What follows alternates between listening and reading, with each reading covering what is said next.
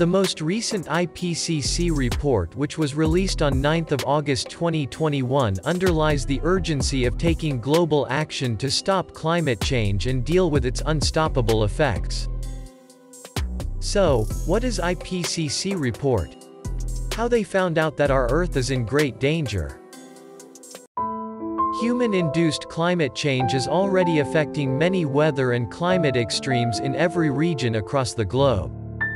Scientists are also observing changes across the whole of Earth's climate system. In the atmosphere, in the oceans, ice flows, and on land.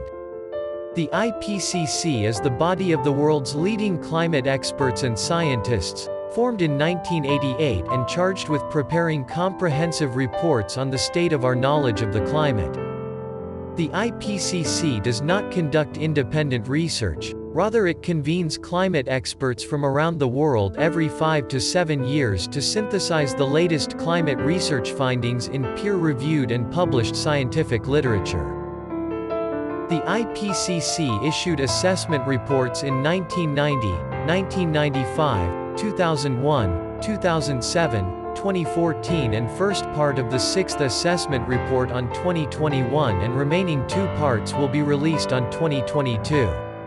Each report runs to thousands of pages, representing the full spectrum of human knowledge of the climate system, but is reduced to a few key messages called a Summary for Policymakers or SPM, in a fortnight-long meeting of scientists. Under the rules of the IPCC, which was co-founded by the UN and the World Meteorological Organization, governments also play a key role at this stage and can temper the findings of the SPM. IPCC reports are never policy prescriptive, but the conclusions are relevant to nations, states, and businesses interested in enacting policies to limit future warming and reduce the costs of climate change. So, why the 2021 report is heartbreaking? This was the first time the approval meeting for the report was conducted online.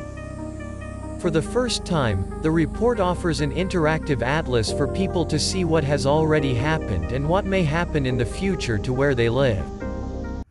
Global surface temperature has increased faster since 1970 than in any other 50-year period over at least the last 2,000 years. The authors believe that 1.5 degrees Celsius will be reached by 2040 in all scenarios. If emissions aren't slashed in the next few years, this will happen even earlier. They warn global warming of 2 degrees Celsius will be exceeded during the 21st century. For 1.5 degrees Celsius of global warming, there will be increasing heat waves, longer warm seasons and shorter cold seasons. At 2 degrees Celsius of global warming, heat extremes are more likely to reach critical tolerance thresholds for agriculture and health. But it won't be just about temperature. For example, climate change is intensifying the natural production of water, the water cycle.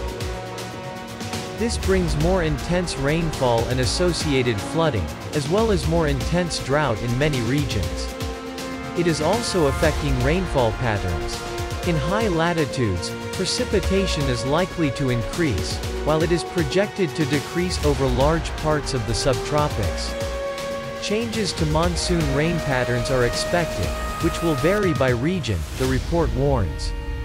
Moreover, coastal areas will see continued sea level rise throughout the 21st century, contributing to more frequent and severe coastal flooding in low-lying areas and coastal erosion. Extreme sea level events that previously occurred once in 100 years could happen every year by the end of this century. The report, however, gave hope that it is still possible from a physical science point of view to limit global warming to 1.5 degrees, which means these changes could be slowed and stopped from getting worse. The science tells us that to limit the worst consequences of climate change, we must aim for net zero as soon as possible, and by 2050 at the very latest, and that we need rapid short-term decarbonization efforts this decade. Reaching net zero involves reducing greenhouse gas emissions as much as possible using clean technology, then burying any remaining releases using carbon capture and storage, or absorbing them by planting trees. As we have learned from the COVID-19 pandemic, prevention is better, and far less costly, than cure.